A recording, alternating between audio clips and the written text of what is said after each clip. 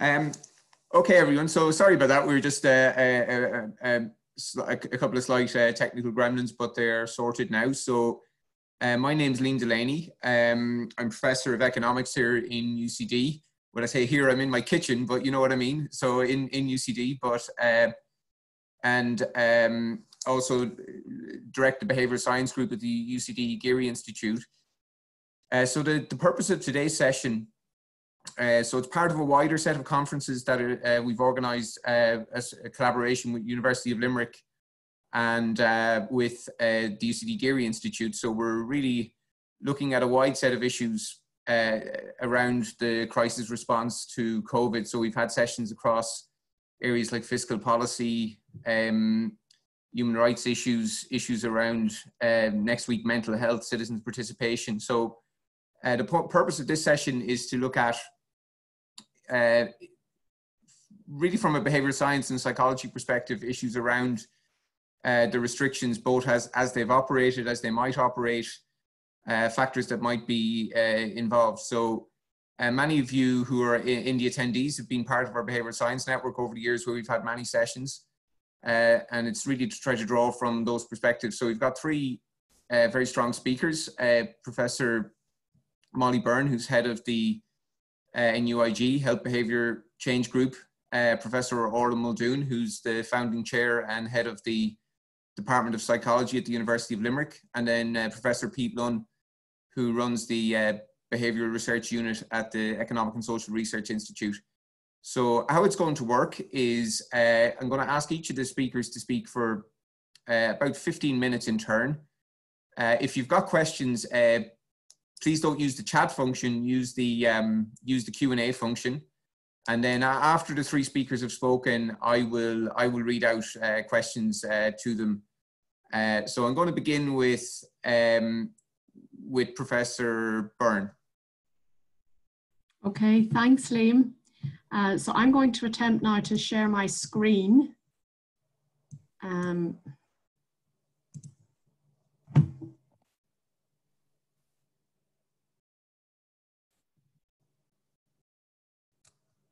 So it says, Liam, that host has disabled participant sharing screen.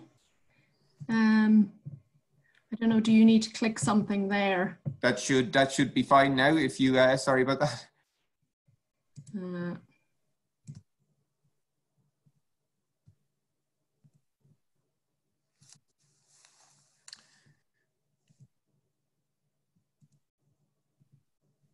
Great. Okay, good afternoon, everybody, and thanks very much, Liam, for bringing us together. And hopefully what we cover today will be an interesting session for us all. As Liam says, my name's Molly Byrne, and I'm a health psychologist and professor in NUI Galway and director of the Health Behaviour Change Research Group. So I suppose the application of behavioural science to looking at behaviour change interventions is really our bread and butter business.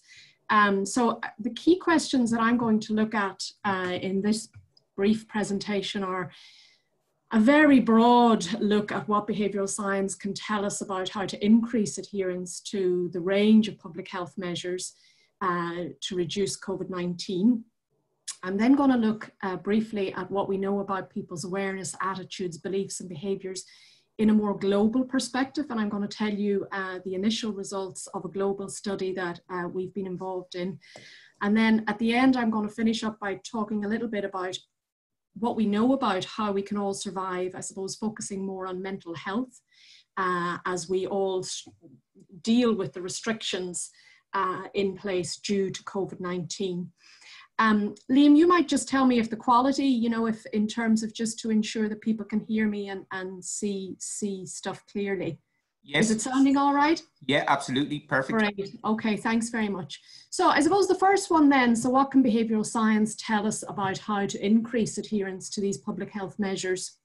And this is very much what within the National Public Health Emergency Team Behavioural Change subgroup that Liam has mentioned, this is very much our focus. So this is a small group of people coming from behavioural economics, psychology, social psychology, other social sciences, trying to advise in terms of the national response. And I have to say it's been a really impressive team to be part of.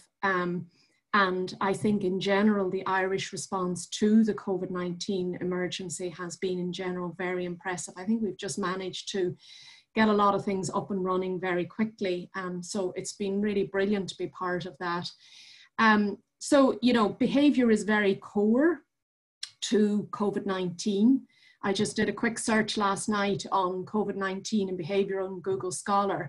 And I mean, we're really talking about within the last few months, there's been about 2,000 outputs specifically around COVID-19 and behaviour. So this is very much global focus, very critical, I suppose, to how we manage to survive this pandemic. So I suppose very high levels of awareness that behaviour is very much at the centre of all aspects of prevention and surviving the pandemic.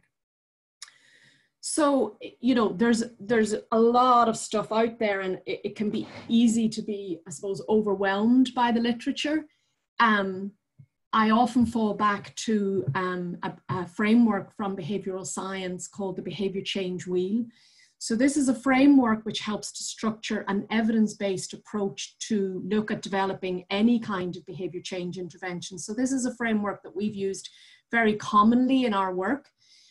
It's a synthesis really of over 90 behavioural science frameworks used in the first instance, the green wheel in the middle, to understand the predictors of behaviour. So these are the capability, opportunity and motivation factors. This is a critical first step before we then move to identifying in a systematic way intervention functions or policy responses that might address these predictors of the behaviour. The behaviour change wheel, I suppose, disciplines us and encourages us to take this really systematic focus of looking at, in the first instance, the critical thing is to be very specific about the behaviour that we're targeting. So even within our response to COVID-19, there's a wide range of behaviours: hand hygiene, social distancing. These behaviours are things that are likely to have very different predictors and therefore require a whole suite of different responses.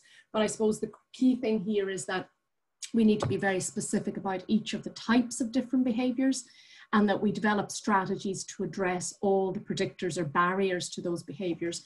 So this really just shows the systematic steps that we need to move through towards, first of all, specifying and understanding the behaviour, and then developing our response, so our public health response. So Susan Mickey is the author of the Behaviour Change Wheel and has produced a number of really, I think, really useful papers over the last month or so. And I suppose this first blog in the BMJ was around the importance of specifying the behaviours. So what she's tried to do here is look at the categories of behaviours. So things around even just looking at maintaining hygiene. So instead of trying to come up with a public health response to how can we get people to maintain hygiene, we really need to break that down into the very specifics of cleaning hands. So what do we need to do to ensure we can clean our hands? We need to ensure that there's soap and water. We need to carry moisturizer. We need to carry sanitizer. And she goes through a number of the behaviours: using and disposing of tissues and cleaning of surfaces. So I suppose the point here is that we need to be as specific as possible about our behaviours, and the more specific we can be, the clearer we can be about the predictors, and therefore hopefully the more effective we can be in developing our responses. So I won't go through the detail of that, but there's also, I suppose, in that blog, specifying behaviours around avoiding touching. So this is touching faces, touching surfaces, and then specifying behaviours around social distancing. Once we have been more clear around the behavioural requirements, what exactly is being asked of people in the response to COVID-19, we then move into trying to understand, okay, well, why are these behaviours happening or not happening? And this is the COM-B model, and this is at the centre of the behaviour change wheel. So really, according to this model, what we're seeing here is that for any behaviour to happen, so say we take good hand hygiene practice, an individual needs to have the capability to do that behaviour. They need to be motivated to do it, and they need to have the opportunity. So the capability and motivation are very much things that are intrinsic to people, whereas the opportunity is something that usually lies much more in the environment. So to look at those in a small bit more detail, the capability can either be physical capability. So do I have the physical skills to do the proper hand washing? Do I have the psychological capability? So do I have the knowledge of why I need to be doing the hand hygiene? Do I have the knowledge of exactly why the different measures in relation to keeping good hand hygiene are important? Looking then at motivation factors. So these can be broken down into either automatic or reflective. So automatic factors relevant to motivation are what automatic processes are there to make sure I do what I need to do. So when I come into the house, do I immediately, just habitually go to the bathroom and wash my hands? Reflective then are processes around, do I believe it's important to wash my hands? What are my attitudes and beliefs about that? Do I actually believe that washing my hands is making my hands a bit raw and dry? And actually that's a stronger belief than believing that it's very important for me to do it. Finally then, opportunity variables can fall into either social opportunity or physical opportunity. So social opportunity here, and I think certainly in the response to COVID-19, social opportunity is critically important. So this is about whether I feel other people are doing it. Is it a cultural norm, and would people disapprove if I didn't do it? And then finally, physical opportunity, does my environment allow me to do it when I need to do it? So if I'm out working in a van and I have no access to a tap, soap, running water, am I able to wash my hands as I need to do? So according to the behaviour change wheel, ensuring that all of these are in place is critical to ensure that the behaviour can happen. And in my experience, this has provided a really, really useful framework for ensuring that we have the full gamut of considerations in developing our behaviours and responses. There are a number of behavioural principles which I think dictate behavioural change across the board. And again, there's another useful blog from Susan Mickey looking at applying these behaviour change principles to ensuring that we have effective communication around behaviour change for COVID-19. The first is to ensure that people have a clear mental model of how COVID-19 is transmitted, how they can actually act to prevent the transmission. So people need to be informed enough to understand why social distancing is important, why hand hygiene is important. Creating social norms then, we're very much social creatures. Social norms can be incredibly powerful. We're very unlikely to be rigidly following hand hygiene guidance if we feel that most people are not doing this.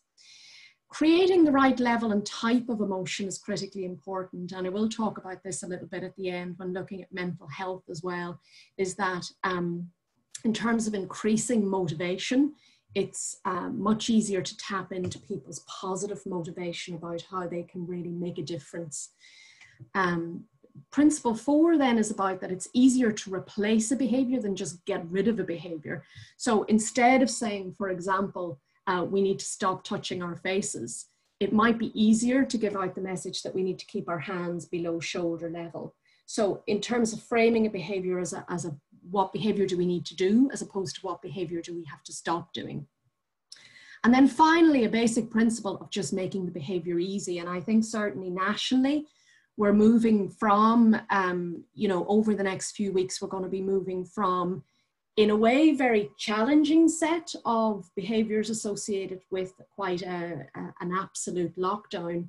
But I suppose one of the benefits of the situation in which we're currently in is it is relatively easy to be very clear about what we need to do because the guidelines are very straightforward and they're very similar for all of us. So a key thing, I suppose, is to try and make the behaviours as easy as possible. So moving on then to the next section. You happy enough, Liam, for me to move on? Is that? Yeah, great. So I suppose, what do we know from a global perspective about what people are thinking, what they believe, and in relation to their behaviours? And I suppose one of the very silver lining pieces of the whole COVID-19 pandemic is just the incredible international collaboration among a full range of scientific communities. And certainly this has been the same, I think, among social and behavioural scientists. One study that we have been involved in the Health Behaviour Change Research Group, and this study has actually been endorsed by the NEFIT Behaviour Change subgroup as well, is the iCare study. So this was a study that was set up about 4 weeks ago now by Simon Bacon and Kim Lavoie, who are based in the Montreal Behavioural Medicine Centre. And they've pulled together a really impressive team of about 100 behavioural scientists internationally to set up this global survey. They're planning to do 4 waves of the survey, and the first wave has been completed at this stage. They're hoping to target 100,000 people in total. I suppose the benefit of the global perspective in a survey like this is that it allows us to look at the different approaches that different countries are taking and seeing how they may impact on attitudes, responses. So, I mean, it's a potentially very rich data set. So very briefly then, in terms of the preliminary overview of the results from the first wave. So these really only went on the website yesterday. And these are data that were collected up until April 15th. So they've managed to collect data from 20,000 people from around 40 countries around the world. I'm going to go through just a few highlights, I suppose, of these. And I think a key finding, and I mean, certainly I think in terms of the data that we're finding in various national surveys, this very much reflects this, is that in general, the public really actually believe these strict measures that governments have taken internationally are about right. And certainly in some countries, maybe the public would actually prefer the measures to be stronger. So I suppose there's, you know, maybe some, you know, intuitive belief that people think, oh, I wish we didn't have to do all of this. The research would certainly suggest that in general, the public really buy into these measures and believe that these are really important measures for us all to take. Then looking at self-reported COVID-19 mitigation behaviours, and again, these are always, you know, problematic. And within the group, we've talked about the problem of self-report measures about hand hygiene. I mean, who really at this stage is going to say no, that they're not washing their hands? But what I think these data can be quite interesting about is that I think they can flag behaviours that the public are going to struggle more with. And I think one of them in particular is social distancing. I think this is a really challenging behaviour. If you think of all the opportunity and motivation factors that might be relevant to social distancing, I think that this is going to prove a very challenging behaviour. And obviously this is going to be a very important behaviour in certainly the medium future for us all. Looking then about people's concerns about COVID-19. So again, these very much reflect what I would know of the national data, that really we're less concerned for ourselves as individuals, and we're more concerned about the impact that we might have through not following these behaviours on other people, on our communities. So I think that that brings a really important point to developing our public health response.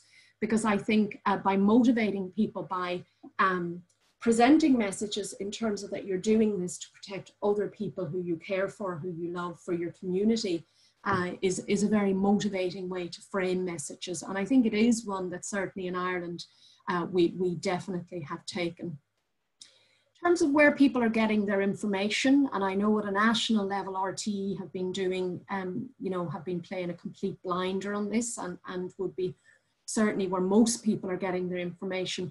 From a global perspective, yes, health authorities, governments, and national media are very important.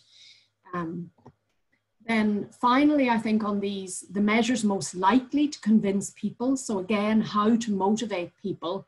And we can see that the highest ranking measures there are really ensuring that people are informed about how COVID-19 is spread, and informed about how what they do impacts on what's going to happen at a global and national level.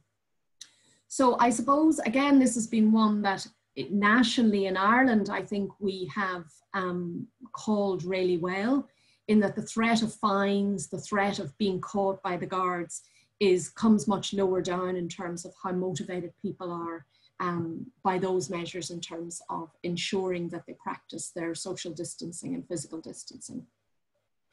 So just to say that there will be a second wave of this survey. My understanding is that it's going out early next week. We're really looking for a large response to this nationally. And certainly over social media, I will share links to that, but it would be really great if people online today could complete that survey and send it on to others, because I do think having that data from the national and allowing us to compare it with an international sample is really valuable to our national work. So the final piece then, I suppose, thinking about the mental health outcomes. We're all living in very strange times. There are many people facing challenges around anxiety, depression, dealing with just real practical things, homeschooling, dealing with living in very small living environments, dealing with real economic worries and threats. So mental health is a really important thing that we need to be measuring at the minute in terms of the national response to COVID-19 and then also to the restrictions that are coming into place as a result of COVID-19. So do events like COVID-19 pandemic, what do we know about whether they're associated with poor mental health outcomes?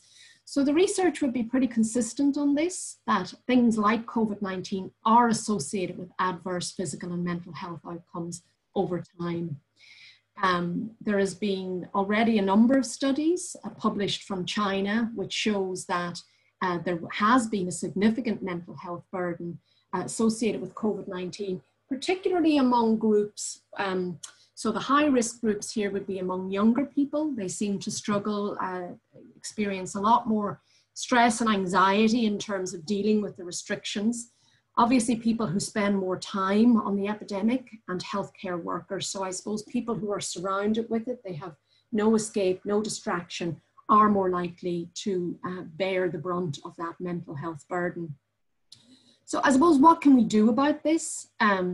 There was actually a very nice rapid review just very recently published in which they synthesized the evidence from 6 key studies in this area. And I suppose the consistent messages coming out is that it's really important that we regulate our exposure to COVID-related media. I mean, I think for most of us, we're starting to be a little more limited in terms of our exposure to media. I think at the very start of the pandemic, many of us found it hard not to engage in it on a constant basis.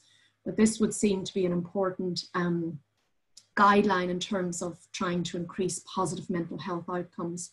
Maintaining a strong social network, and I know that there's been discussion around the difference between calling it social distancing and physical distancing.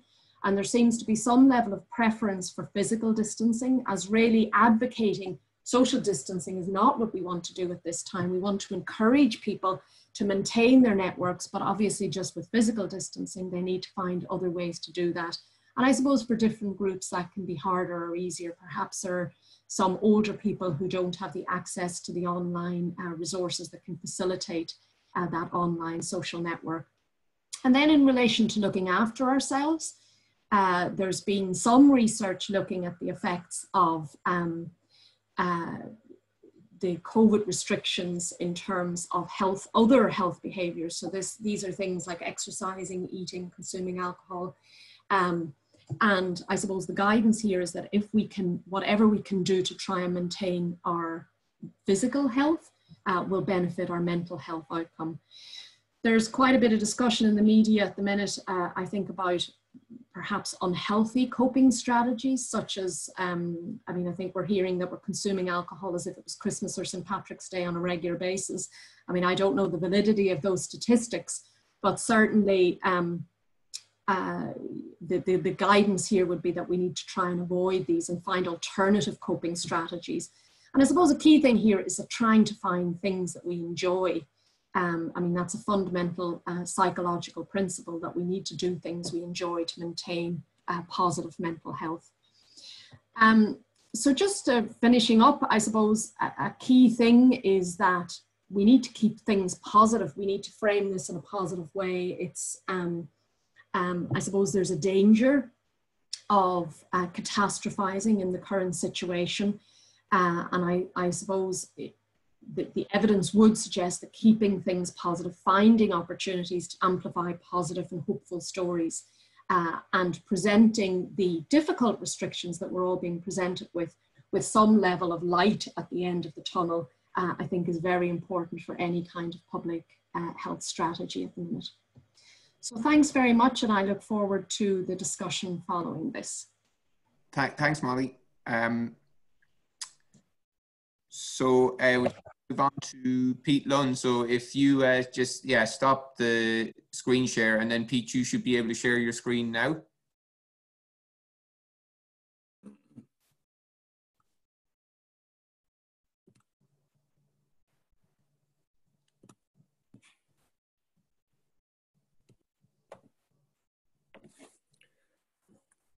Okay, is that working? Yeah, that's working, Pete. I can see you, so you're all good. Okay, great. So my machine tells me that I'm talking to 77 people. My brain, 76 now, my obviously didn't start very well. So my brain is finding that almost impossible to believe. Because of I'm getting so little feedback from other people, which is of course what I normally get in most social circumstances and when I'm going about my professional life. And I'm not just sort of saying this because I'm talking off the top of my head about how I'm feeling. I'm saying this because this is going to be important to what I'm actually going to say in the talk. One of the things that's extremely difficult at the moment about these restrictions is that we cannot see what everyone else is doing and we're not getting any feedback. And I'm going to make a big point about that, and I'm going to come back to that. My focus here, I think Molly's work there on mental health and what's being said there is exceedingly important. We can see very, very large well-being drops. I'm not going to focus on those. I'm going to focus overwhelmingly on promoting compliance, because compliance is what's saving lives. And I'm a behavioral scientist, not an epidemiologist. So I'm taking what I get from the epidemiological models at face value, that compliance with social distancing is saving lives, which it appears to me to be doing. And I'm going to concentrate on promoting it. Quite early on in this crisis, me and my team published this paper. It's in the Journal of Behavioral Public Administration, and the link to it is there. It's an open access journal. It was a very rapid review of how behavioral science might be able to help fight the coronavirus. And I think overwhelmingly that the biggest point really that the review makes is that almost all of the behaviors that we are talking about here and almost all of the response that we are producing is what a behavioral scientist would call a classic collective action problem, or a common pool resource problem, or a public good game. In other words, we are all in a situation where the outcomes for all of us and for society as a whole are dictated by all of our individual actions, where what is being required of us is that we all make some sacrifice for the common good. And these kind of social dilemmas, these kind of common pool resource problems, these are things that social scientists have now studied for 30 years or so. And in that paper, we round up some of the evidence about whether people do or do not cooperate to achieve good social outcomes. So everyone needs to make those individual sacrifices for the collective good. And what the research suggests is that there are key things that improve it, key things that make it more likely that we will make those sacrifices. One of them is repeated and clear communication of why the action that is concerned is best for all. And I think particularly in a long, protracted, ongoing social dilemma like we are in at the moment, where we are expecting people and encouraging people to make sacrifices that could last for weeks or months on end, it bears repeating that this is really, really important. Keeping front and center why we are doing this and what we're trying to achieve and why it is the best strategy for everybody is really important. We know this from 30 years of science that shows that repeated communication is vital to keeping compliance high, to keeping cooperation high. We also know that the stronger people feel like they're part of a collective and part of a collective group, and I think Orla in the talk that follows will say more about this. I think this is also a very important part of keeping compliance high and keeping people willing to make sacrifices for the common good. And there's a lot of evidence that suggests this. And finally, some degree of punishment for non-compliance is required, even if that is only social disapproval. We know that where there are people who don't comply, There are a lot of other people who are what's called conditional cooperators, which means they will make sacrifices for the common good, provided they see that everyone else is doing that. And if they see too many people not complying, they themselves, when it comes to marginal calls, will also start to not comply and will also not produce the kind of behaviors that we need people to produce. So these are things that we've known from repeated experiments in multiple contexts for many years. Ironically enough, it also turns out that a sense of crisis helps. So we know from studies of past crises that where there are crises, people do tend to pull together as communities and have stronger group identity. Although this is a particularly big crisis and it is a particularly challenging one in terms of the degree of behavior change we are expecting for a long period of time. But there is literature there that suggests that people do pull together and solve these kind of collective action problems better during a crisis. And as Molly referred to, I mean, I think I would echo, I think Ireland's response so far has been excellent from the point of view of what we could have expected at the start. I have to say though, if I'm honest, I now have a real sense of worry about where we're at. Now that may just be an immediate response to the last 24 hours, but the response to the comments that were made about complacency and the dangers of complacency, if anything, as far as I can see, we are fraying slightly more at the edges in the last 24 or 48 hours. And as we come into another warm weather weekend, I do worry about the degree of compliance. There are huge numbers of messages coming into media outlets that were being quoted this morning about people out and about not seeing people complying. And the effect that has on the willingness of others to comply is something I worry about and I think is really important. Because there is one big difference here. And this goes back to my point about not believing that there are 76 people listening to me right now because my senses don't tell me that. And the really big difference is this. This is a collective action problem in which we don't get feedback. So we're being asked to wash our hands more, to keep our social distance, to not go to work, to homeschool. We're being asked to do all of these things because what it does is reduces infection. And yet individuals get essentially no feedback at all on whether their actions are actually reducing infection. And all of those common resource problems I referred to earlier and public good problems I referred to earlier, it's typically the case that round after round of these games that we have people play, where we put people in social dilemmas, or when we study most social dilemmas that are in field studies or our case studies, the society that you're talking about actually gets some feedback on how well it's doing on a regular basis. And even the individuals do that. They put their contributions in, they see how much they get back, they see how well the collective pool is expanding, they see the social benefit. One of the great problems here is that in fact we don't really see the benefit, and we don't really see what the counterfactual is. If somebody saves lives by grabbing a toddler who's about to run into the street, they will get a huge adrenaline hit and there'll be a visceral feedback response to what they've just done. If you save lives by washing your hands, you may never know that you washed the virus off your hands. If you save lives by not taking a journey that you were otherwise going to take, you will never know that you saved lives by not taking that journey. So we don't have that feedback. It's an abstract theoretical idea that we're using to motivate people. And in terms of trying to motivate people over the long term, this causes me some problems. And there are streams of literature that show people's difficulties reasoning with counterfactuals and bringing what's called hidden evidence into their own statistical thinking about how the world works, which is to say, understanding evidence about what is not happening and that you cannot see, as well as what is happening and what you can. And that makes this particular collective action problem particularly difficult. That leads you to ask, can we provide it? Can we get better feedback to people in terms of numbers and lives saved? I certainly would advocate that it would be really useful if we can, even if it's a guesstimate, even if it comes with huge error bars from a model. If we can be giving people more feedback about how many lives their behavior is saving against a counterfactual without social distancing, regardless of model assumptions, I think giving people ordinary, realistic feedback about what's happening could make a real difference here. And it's a worry because of the long period of time that we've got to engage in these behaviors, and also because of the large well-being loss, which Liam's work in particular and other people's work as well has now measured, whereby we can really see that the restrictions that we are placing on people's lives are causing really quite substantial well-being losses. So giving them feedback on continually on why it matters and why it's being successful and how, I think is really important. Okay, I'm going to switch gear a little bit because one contribution we've tried to make to that is a messaging experiment that we ran at the end of March. And I'm just going to put this up for a couple of reasons. One, because it gives another motivation. So I've talked about feedback, but it gives other motivations that we might be able to propagate for why these behaviors are so important and to try to keep people compliant during these restrictions. But it also gives some indication that it is possible to ask very specific research questions and answer them quickly in this crisis and feed evidence into ongoing messaging to try and ensure compliance and help people to comply. So this is, again, is freely available online if you're interested in the paper. It's a fairly simple paper and a fairly simple experiment that we conducted online. Essentially, we had an online sample, a representative national sample of about 500 people who saw one of 3 posters.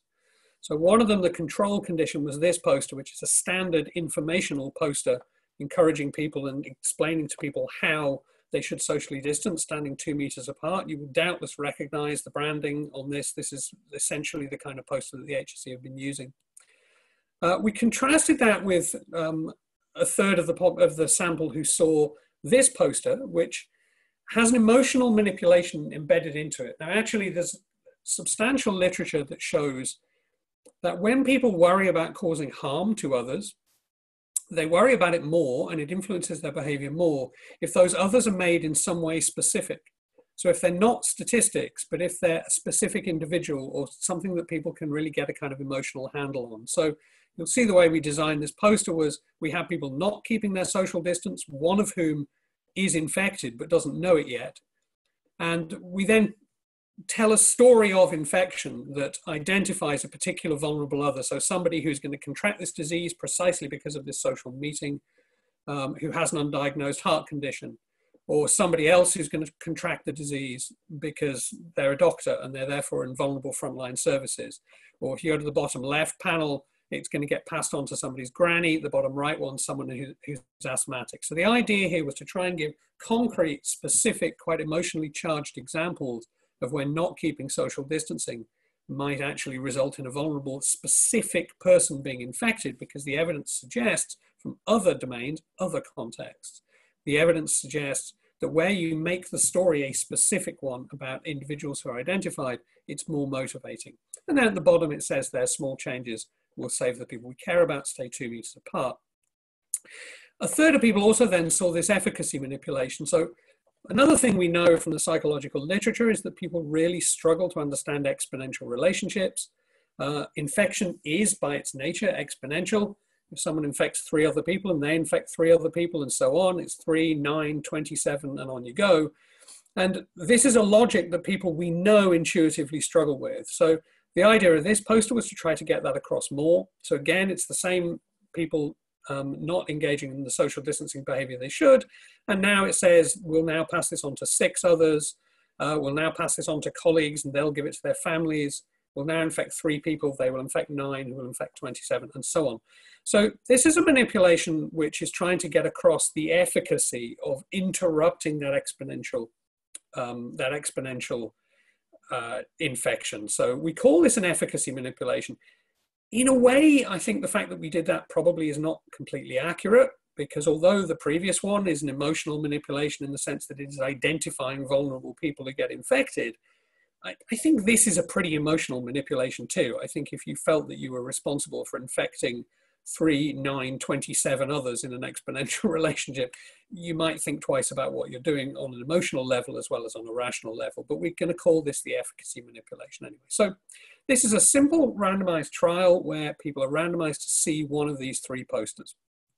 Now, did they like the posters? They thought during the experiment that what they were being asked to do was actually evaluate the posters, which was not the primary outcome variable of interest. But we also wanted to see whether, if our posters were differentially effective, whether it was just because some were more appealing than others based on the images or the messages or so on.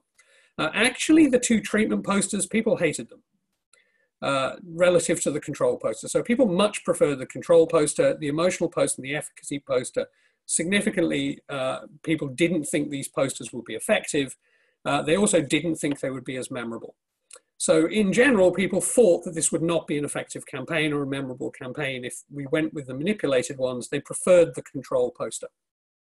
Okay, but what actually happened to people's behavior? Now, we can't directly measure behavior. What we can do is measure behavioral intentions.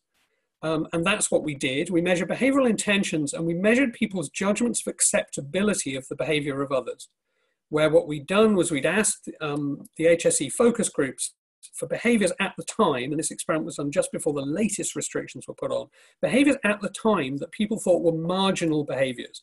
That is, ones where they weren't sure whether it was okay or not.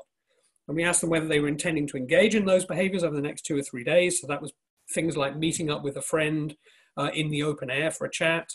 And also with behaviors that they might not themselves engage in, for example, allowing children to play with other children in the street. We asked them for judgments of the acceptability of other people's behavior. So this is what that looked like. Here are the marginal behaviors. We had people judging whether they, saying whether they definitely will or definitely will not engage in a behavior that they might themselves. And then we had them judging the acceptability of whether it would be okay for other people to engage in marginal behaviors. For example, is it okay for people to travel to their parents' house for a cup of tea and a chat? So these are the outcome variables that we used. And the question is, did being exposed to one of the 3 posters differentially affect people's judgments of the acceptability of social distancing behaviors, marginal behaviors, and their own intentions to do it over the next few days? They didn't, I think, know that the things that we measured later in the study, these outcome variables, were the primary things that we were interested in. The whole experiment was couched as the primary things we were interested in was feedback on the campaign, which they provided us with and showed that they really didn't like our treatment posters that we developed. Okay, so we made 2 indices out of these variables, an index of caution for people's own behavior. By caution, I mean intending themselves to engage more in social distancing, and an index of caution for others' behavior, which is how acceptable do they find other people's behavior, whether they find it unacceptable, these marginal behaviors, then we're going to say they're more cautious about social distancing. Okay, so what happened? So the results look like this. Here we have the control group. I'm going to split people by caution into high, medium, and low categories. So are they highly cautious, are they medium caution, or low caution for their own actions, what they themselves are going to do over the next few days? The ones who saw the control poster, that's how they split across the 3 categories. The ones who got the emotional manipulation split like that. The ones who got the efficacy manipulation split like that. That's a statistically significant treatment effect for our posters, where we've changed more than 1 in 5 people who were not in the high caution category into people who were in the high caution category.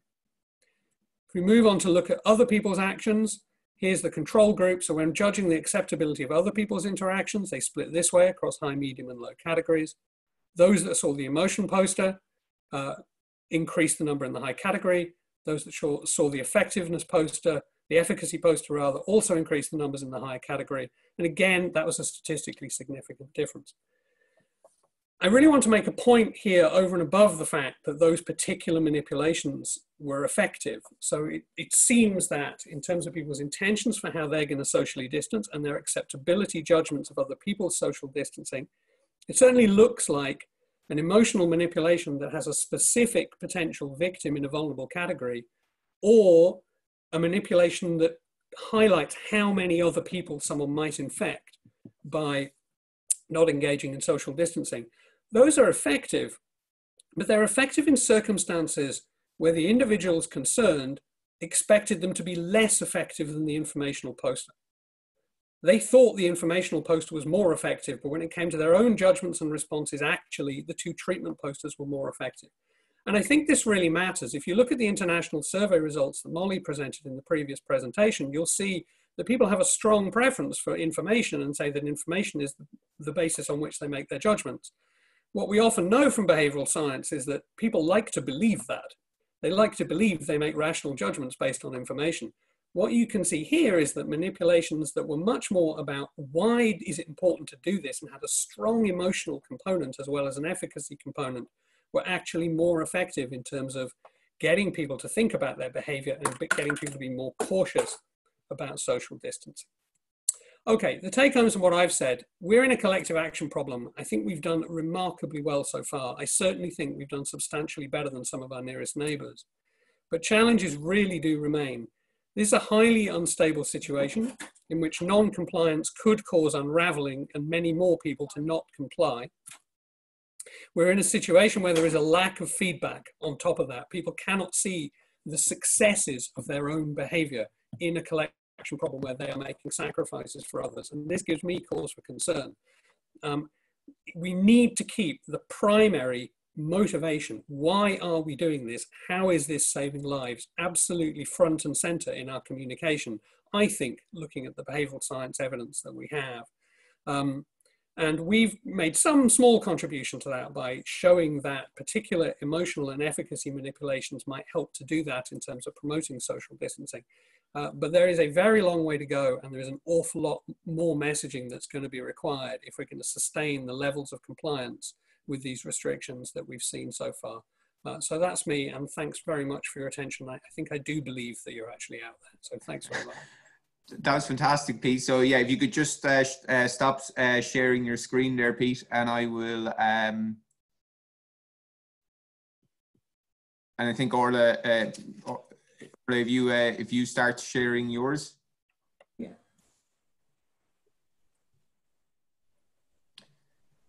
And just a reminder, everyone, if you'd like to ask questions, just can you see it? So Orla, we can see your slides now. Super. And I think everything's ready to go. So yeah, our next speaker is Professor Orla Muldoon, who's the founding chair and head of Department of Psychology in the University of Limerick. Thanks very much, Liam, and thanks for the opportunity to speak. I guess I'll open by saying that I'm a social psychologist, so I'm probably somewhere between Pete and Molly, and some of the things both of them have said I refer to and maybe have a slightly different angle. I think all of the things I have to say are complementary, and I think, you know, they probably would say the same things. We have all of useful things to say, but this is a complex problem, so the different perspectives can be useful. So I'll start by saying that much of what I do work on is not just about what the message is, but maybe how the message is received. So thinking about the people who are hearing things and how the people might hear things differently contingent on the position that they have. And my own research background is as somebody who has thought an awful lot about stress and trauma. So I'm sort of a social psychologist with an interest in stress and trauma. Okay, so that's by way of introduction. So when we think about this problem, I have to use this to move this. Sorry, I talk about struggling with the technology.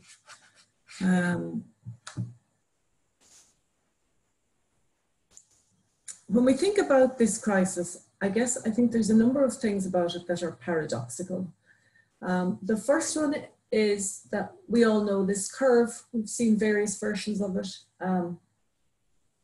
including the one with the cat that I quite liked. And it says that we all must act.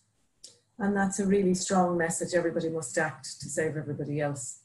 But increasingly, we are aware we're not at equal risk. So from early on, we knew that health background was important, whether or not you had a pre-existing disorder.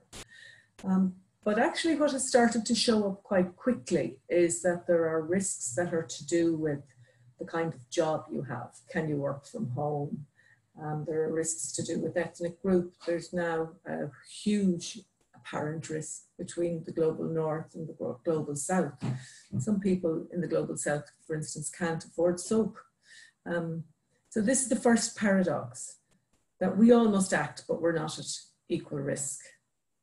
And we know that risk is important to whether or not we act. The second big paradox.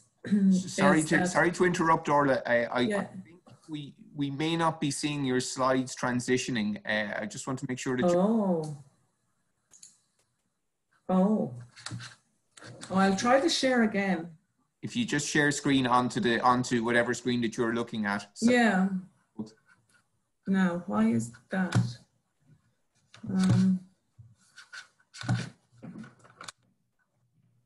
don't know why that is.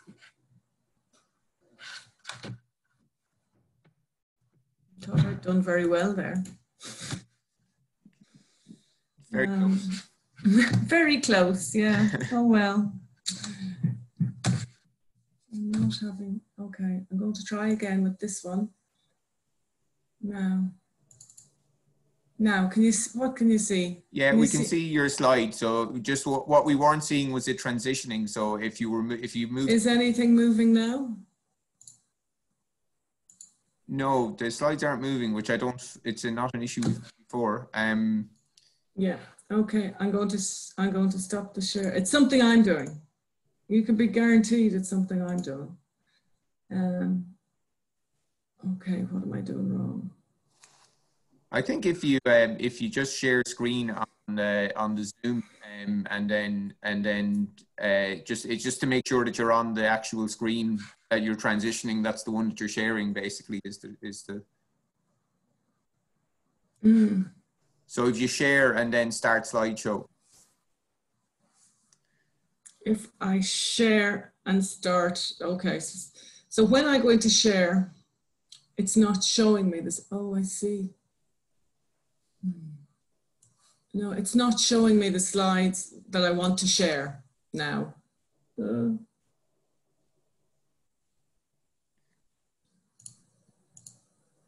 don't know why that is.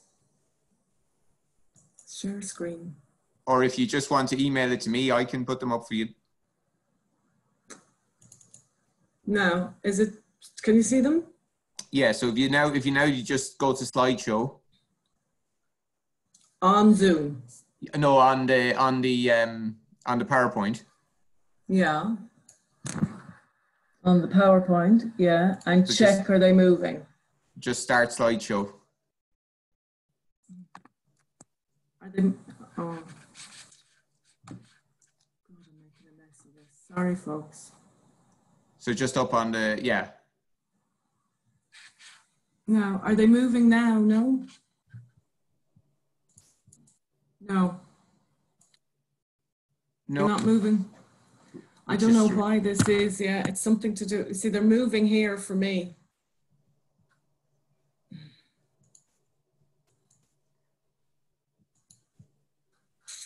I don't know what I'm doing wrong.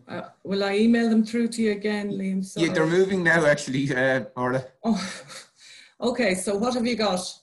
So now we've got a global crisis with national responses.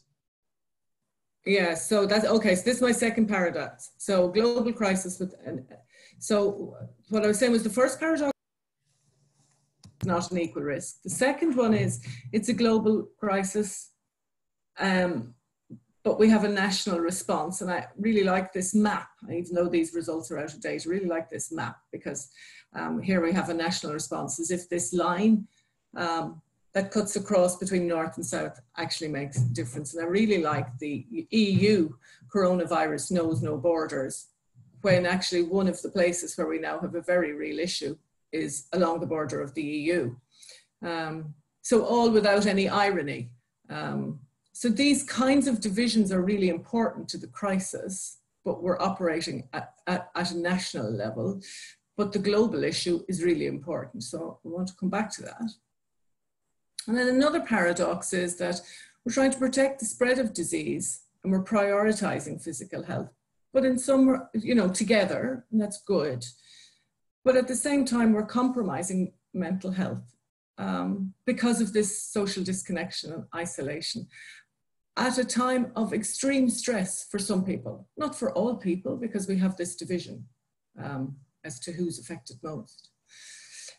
So there's I suppose that the last paradox is one that I wrote about early on in the crisis, is this emphasis on the need for us all to act in the collective, but actually we need everybody to do their piece. So it's this kind of, let's all do it, but actually, are you doing it?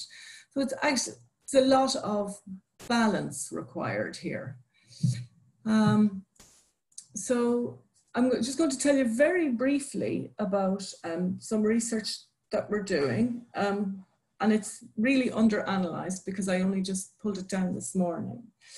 But one of the things that we would have shown in the past is that people acting in solidarity, that solidarity can be, like Pete said earlier, can be really important to people's mental health. That feeling of being supported and minded and in it with other people is very protective in times of stress.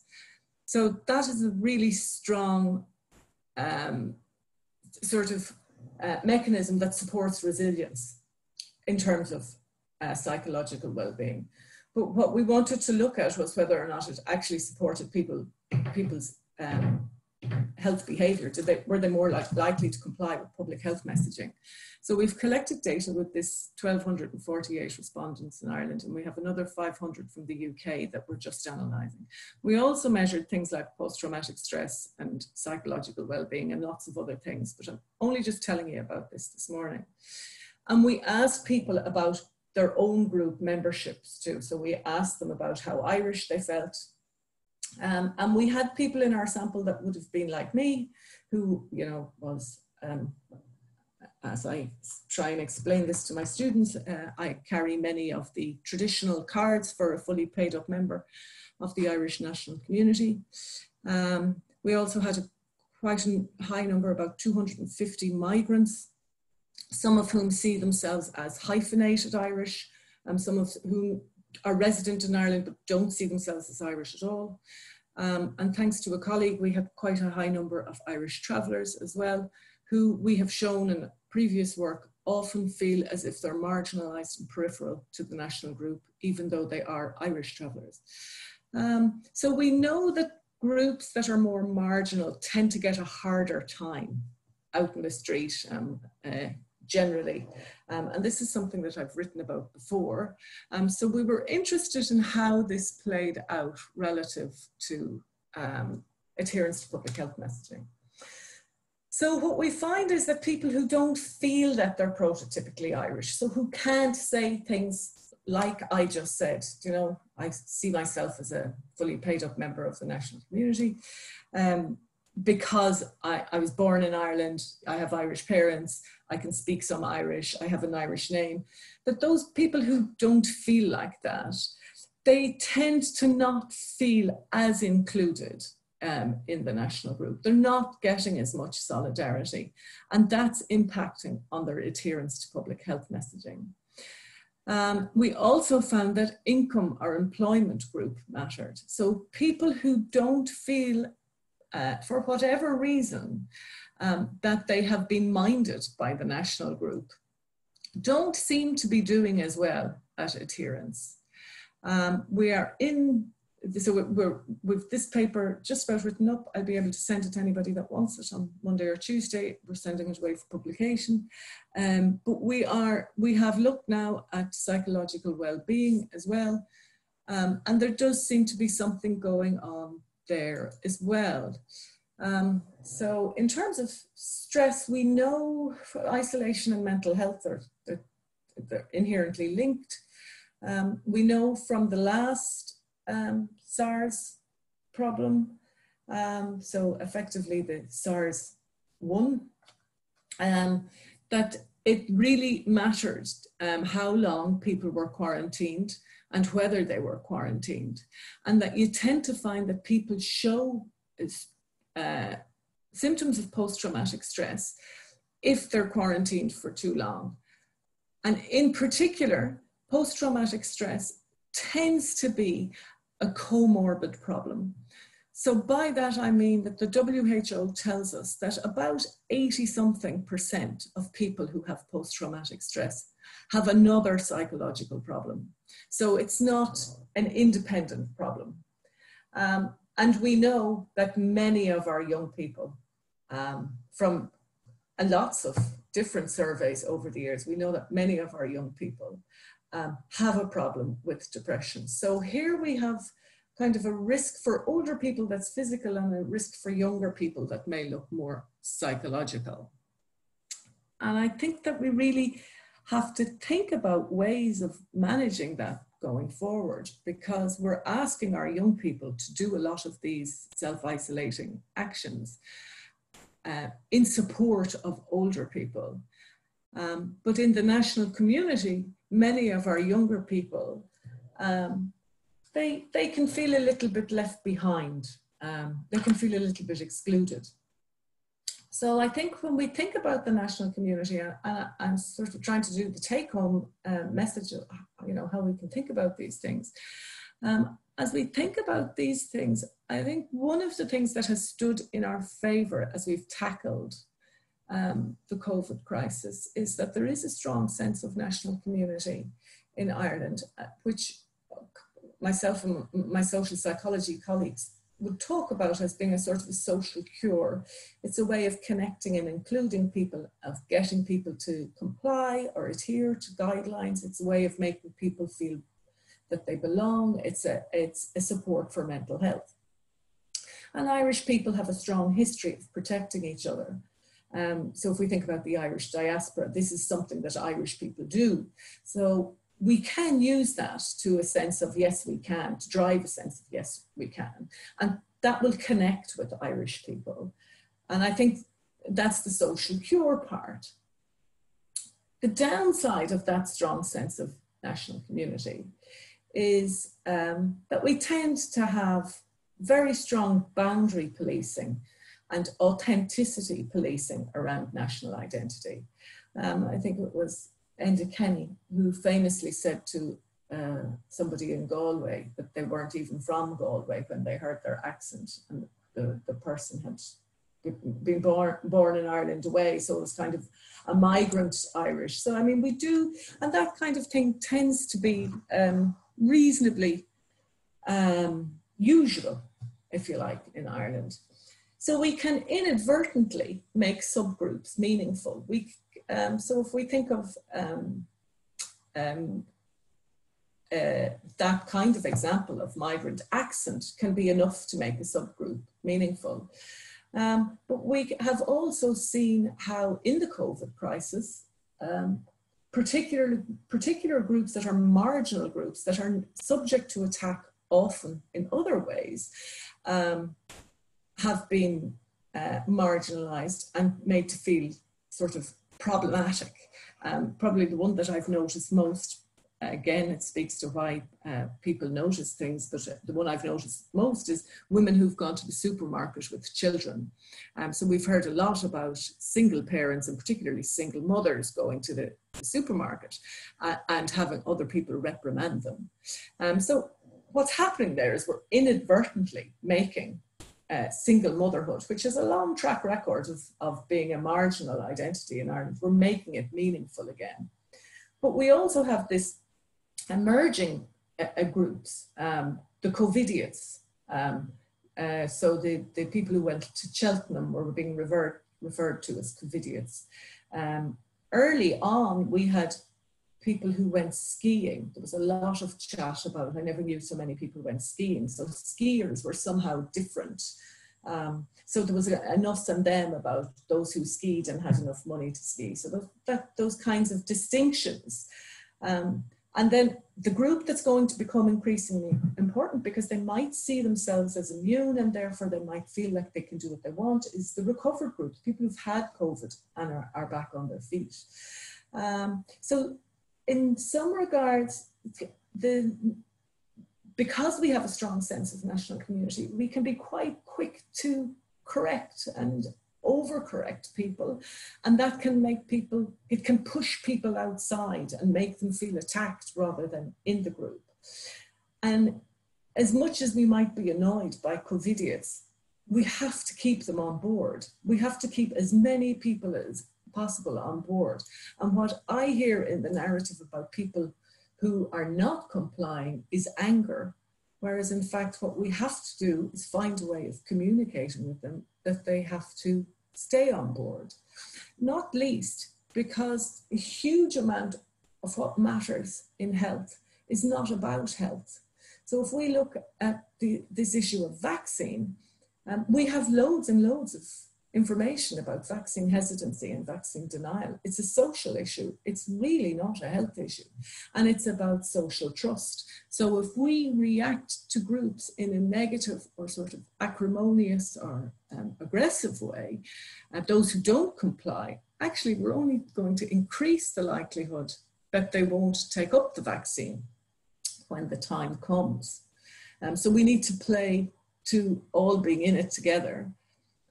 And of course, that's all said in the context of national, but we live in Europe and we're part of the European Union, and this is a global problem. So, you know, I'm kind of seeing how I can sort this, and I'm thinking about how, you know, sort this out at national level, but actually it needs to be sorted out as a sort of how we're all in it together, European-wide and globally.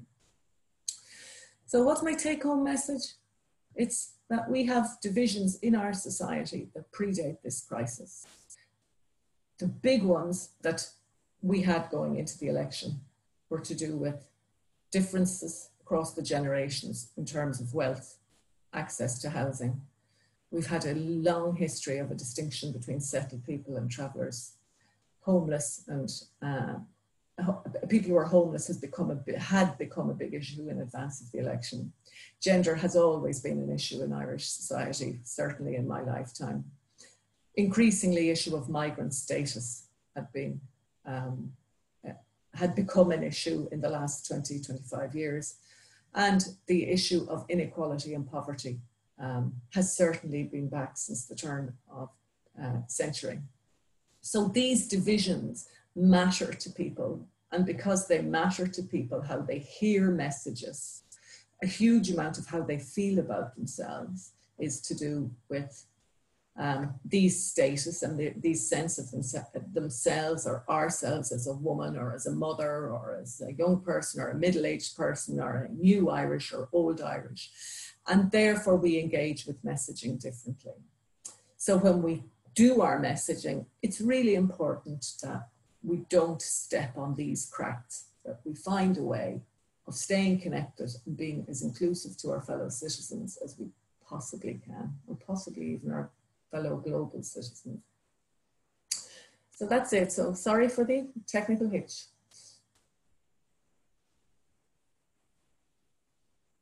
Sorry, thank you very much, Orla. I think if you just unshare the screen now. Oh, crikey. Just when I thought it was over. Okay. Perfect. And if I could just ask the other panelists to turn their videos back on, and I'll just unmute them now.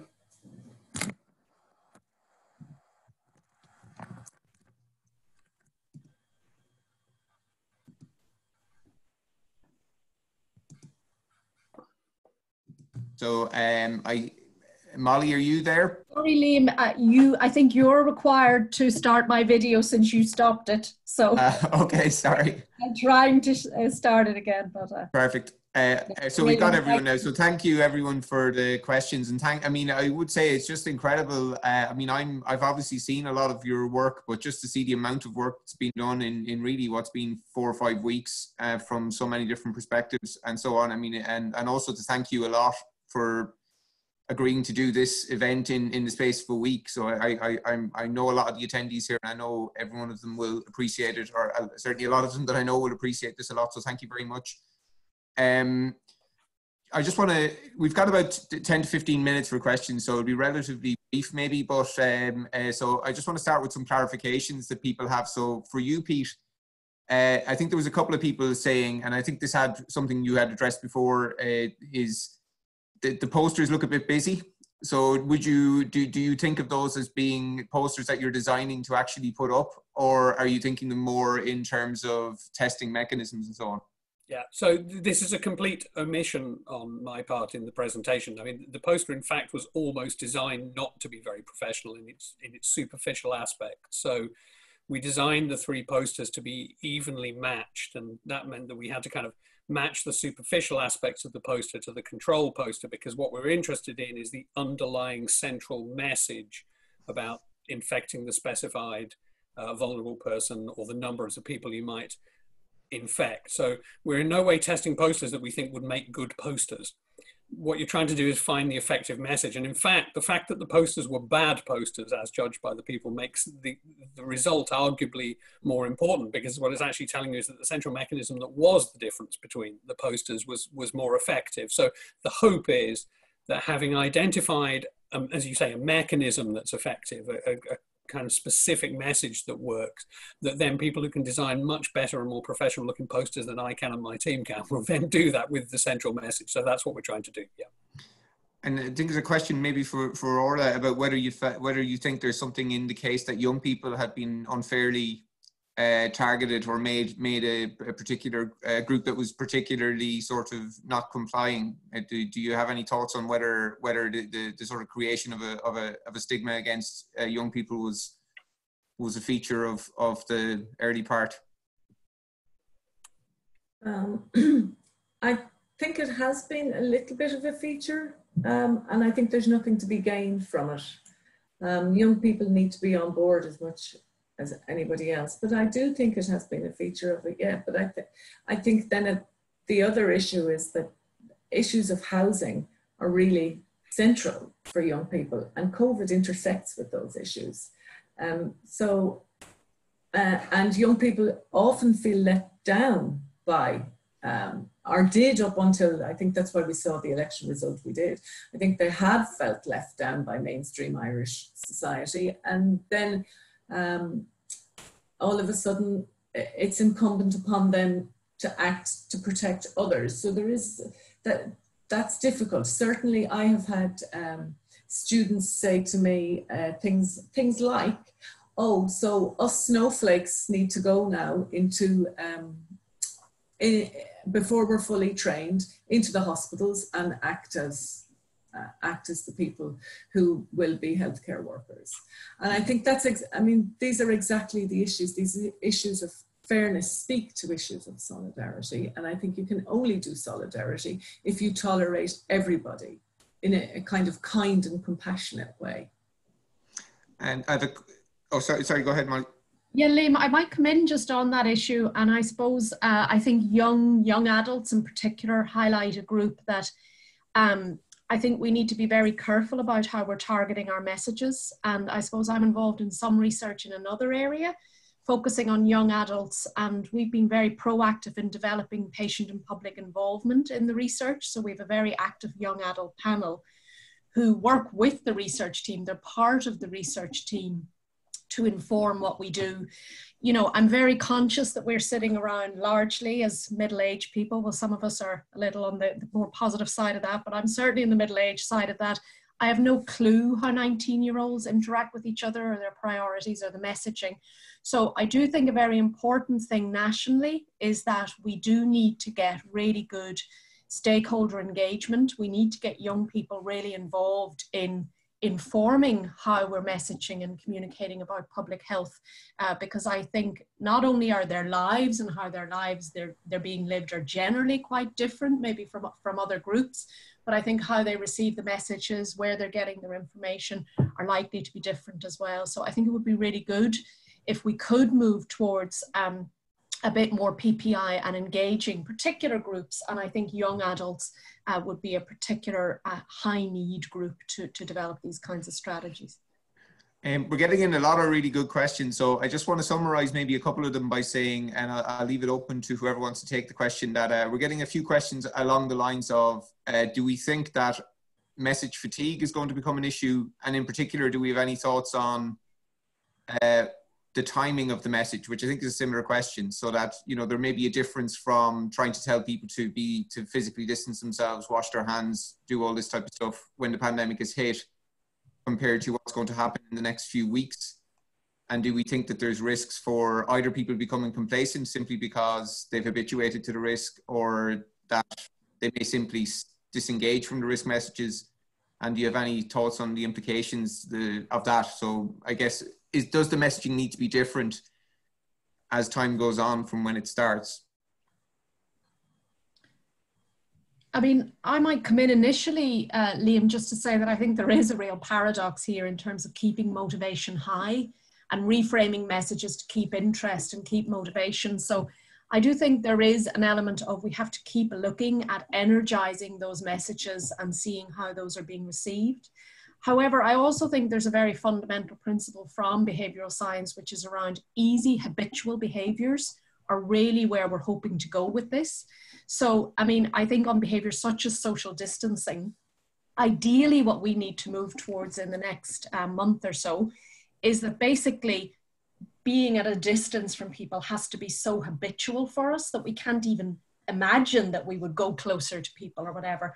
So I suppose there's a few issues at play there. So I think ideally what we need to be moving towards is moving these behaviors to be more habitual. So it's less about what we're hearing in the messages, and therefore that kind of message fatigue is going to be less of an issue.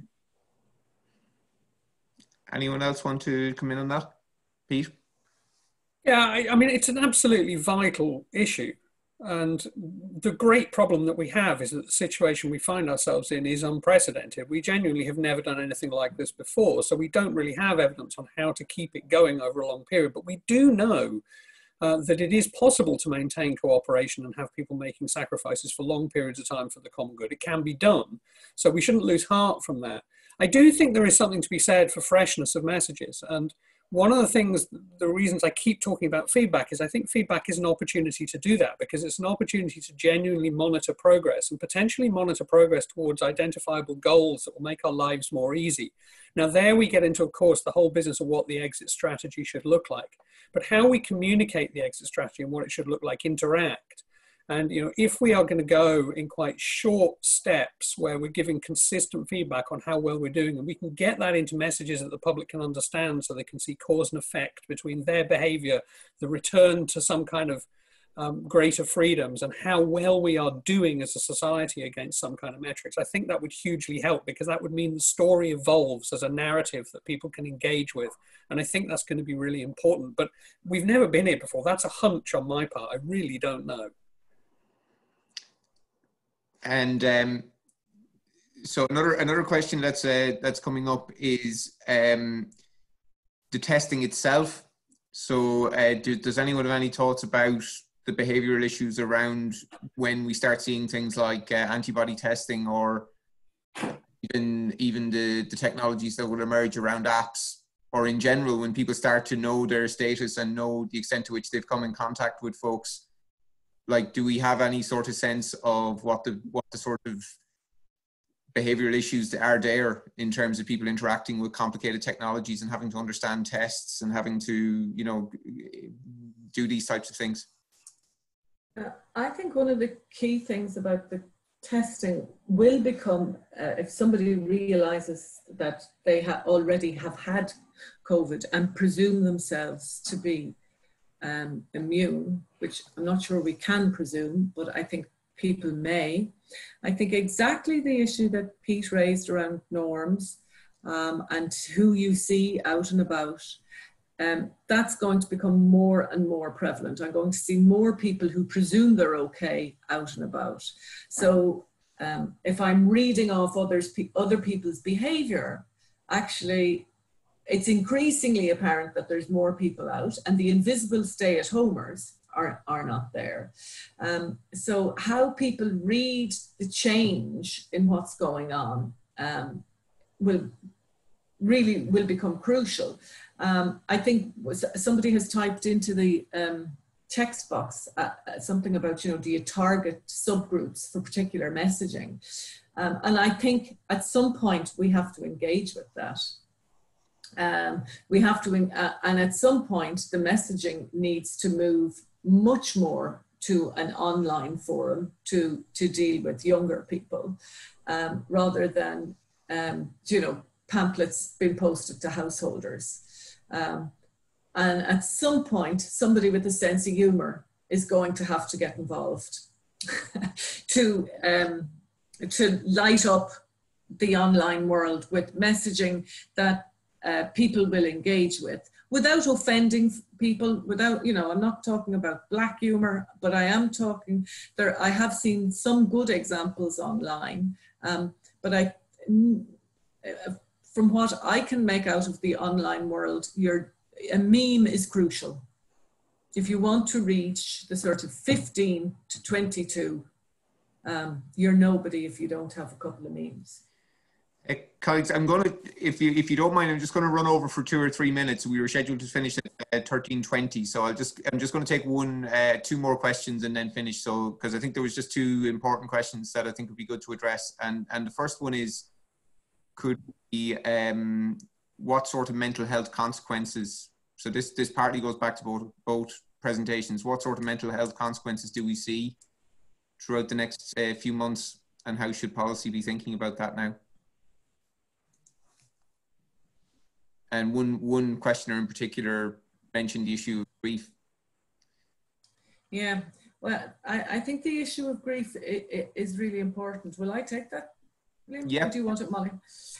So one of the things I think, and there's a lot of people writing about it, and I've certainly heard people on the radio talk about it, one of the things that Irish people do well is supporting other people in their grief.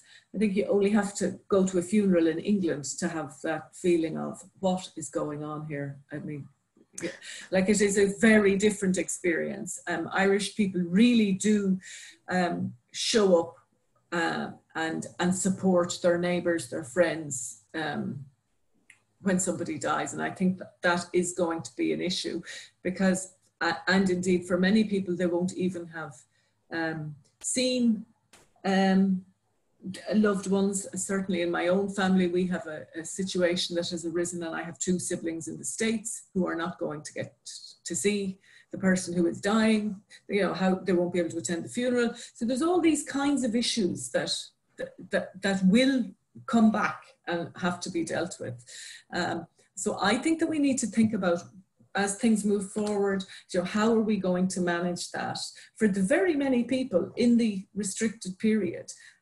Because one thing we know about bereavement is that it is associated with depression for young and old. So if we don't find a way of putting in those really well-formed natural supports, at some point we're going to have a very at-risk group, in young and old, who have been bereaved. So I think that really has to be dealt with.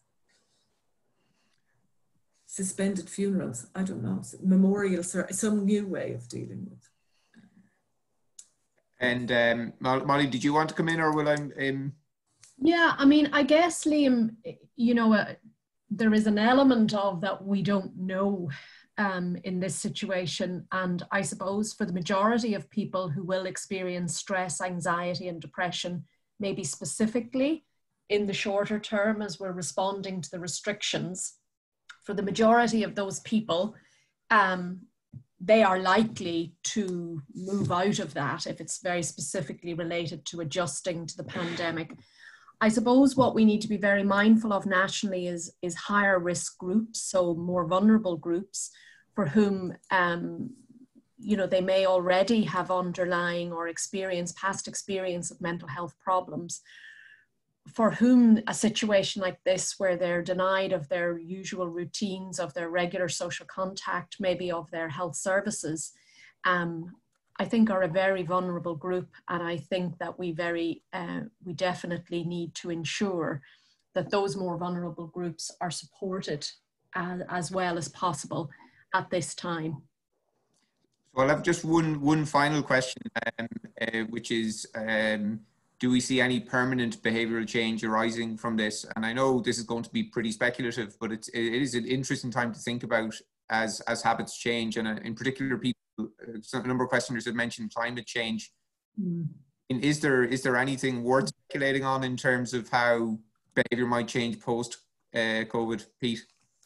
Yes, there's some evidence that communities that go through extremely torrid times like wars and so on actually do pull together and produce a kind of more communitarian politics afterwards. They start to believe that it's possible to act together and do things more in a communitarian fashion afterwards. So there is some evidence and political science for that. So yes, that could happen. But the other legacy issue I worry about is I think there are a large number of people, I mean, they're a minority, but I think there are a large number who probably wish they never understood how a respiratory virus was communicated. And suddenly there are a very large number of people who do understand that. And some of them, I think, are finding that psychologically really quite difficult to cope with. And I think it will probably change their behavior for quite a long period of time. Any other thoughts? Okay, folks, thank you very much again. I just want to thank our speakers. It's really rather a difficult thing to do, to put together a talk in the space of a few days in an emerging situation. And I mean, I know each of the speakers and I learned a lot today as well. So I hope the attendees enjoyed it and learned something from it. And thank you very much for your questions and engagement. The videos and the slides will be made available. And I've also put together a reading list on the topic, which will be up on the web. So thank you very much. I wish I'd give you a proper applause to this